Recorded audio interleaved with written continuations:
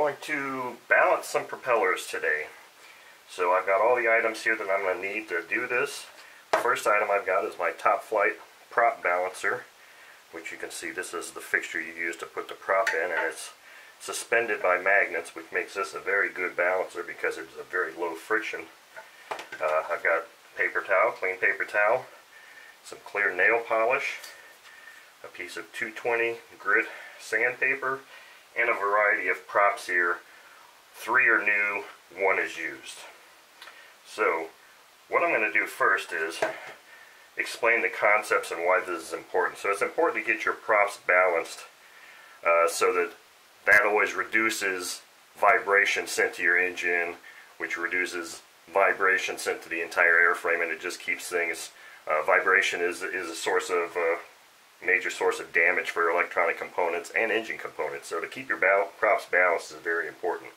Now this prop I've got here is a Zor 10-4, and I don't know if you can see here, this little green dot indicates it.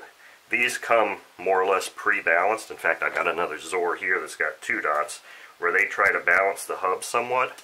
What I found is that doesn't necessarily mean the prop is perfectly balanced, and you pay a pretty good price for these. And wood props, you don't typically like to just go damaging the finish of those to balance a prop. So I'm going to show you why I've got the clear nail polish remover here. But first, let's just slide this prop in here.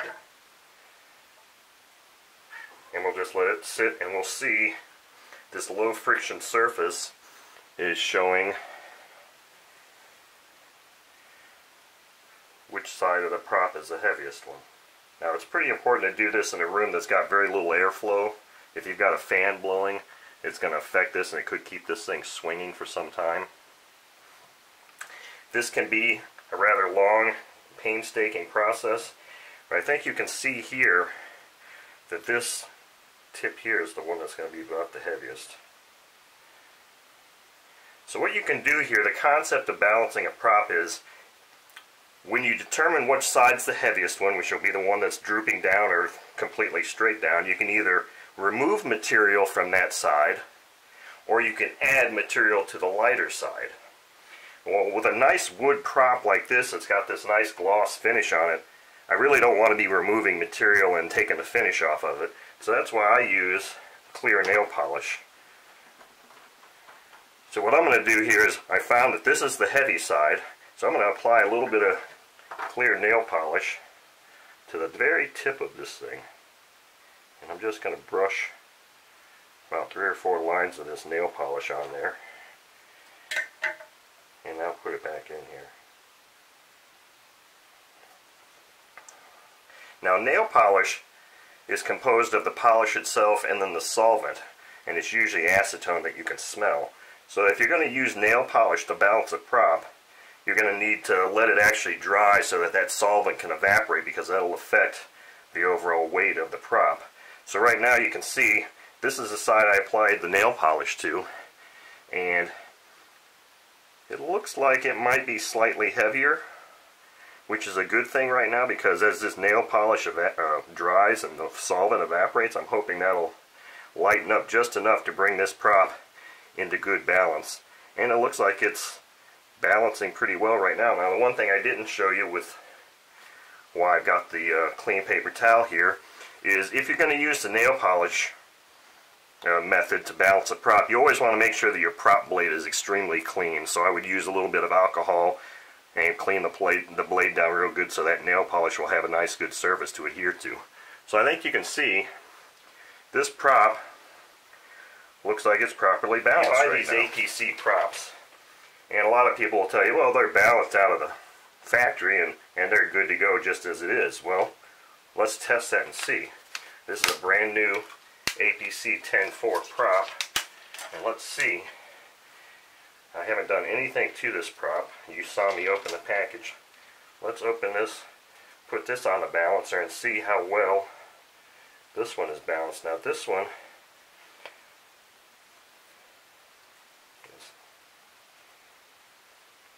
I actually had to turn one of these cones around because it was just a little bit too wide and it wasn't fitting in there tightly.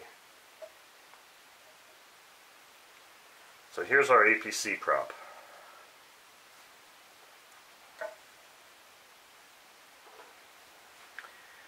this prop, right out of the package, does look pretty well balanced. Okay, so on this APC prop, you can see this blade is just a hair heavier.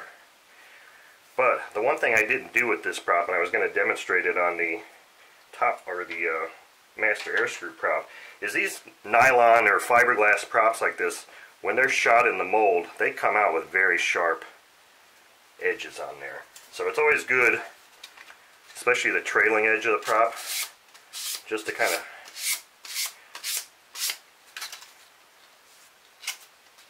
run that sandpaper along that edge, because basically this is a knife blade. So I just kind of tried to dull that edge just a hair. Now that probably affected the balance of this prop. So let's test that and see how that affected it.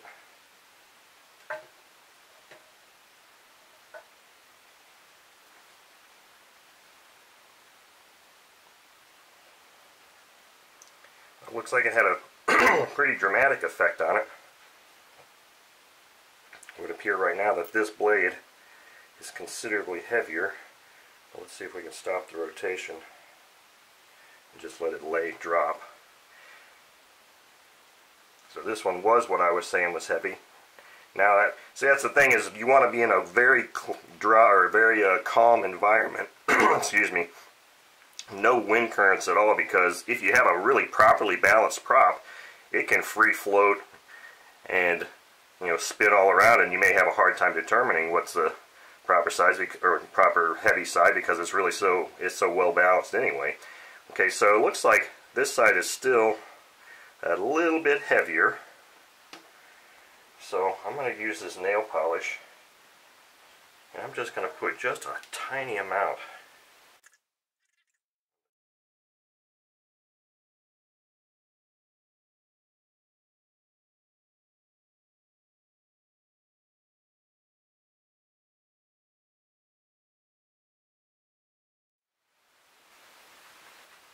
Now, when it comes to these master air screw props, these black nylon props, both sides of these things have a lot of sharp edges on them. So the first thing you're going to want to have to do on these is kind of lightly knock these edges off, and even kind of go around the corners, because trying not to change the shape too much at all, but even these edges have flashing from the molding process that you'll see.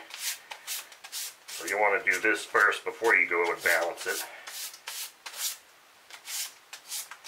And if you're a hand starter like I am, I always use a glove, but I mean, even if you're using a glove, these sharp edges will eventually start tearing into your glove.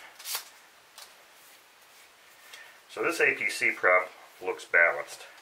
Let's try this little master air screw now.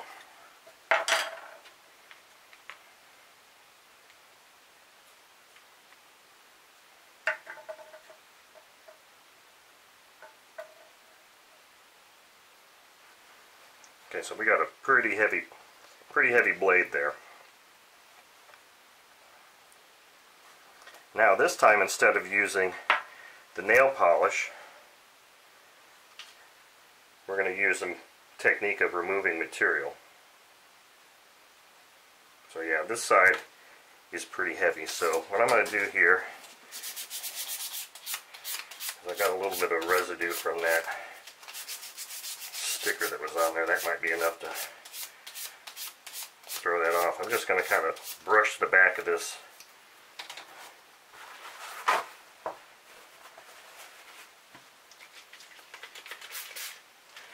Brush the back of that, and I'm going to clean this off real good so we don't have any things helping to weigh that down.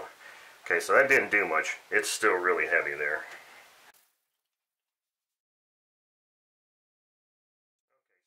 Heavy. You get the idea.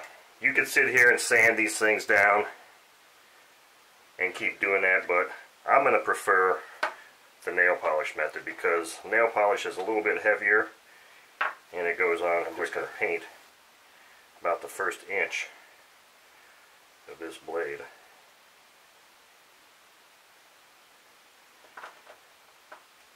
see how that impacts it. So this blade is incredibly out of balance. This side is still really heavy.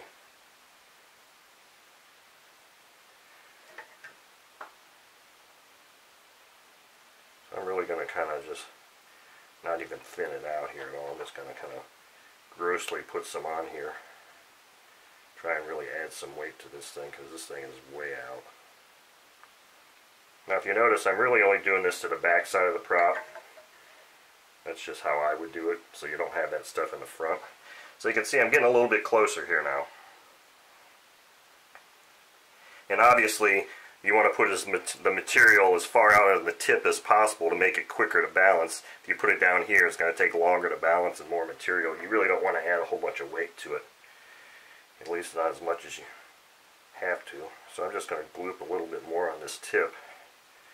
And hopefully that'll be enough to bring this close, and then once it dries we'll have to check it again. That's pretty close there. It's getting there. I'm going to give this thing a couple minutes to dry and add a little bit more to it.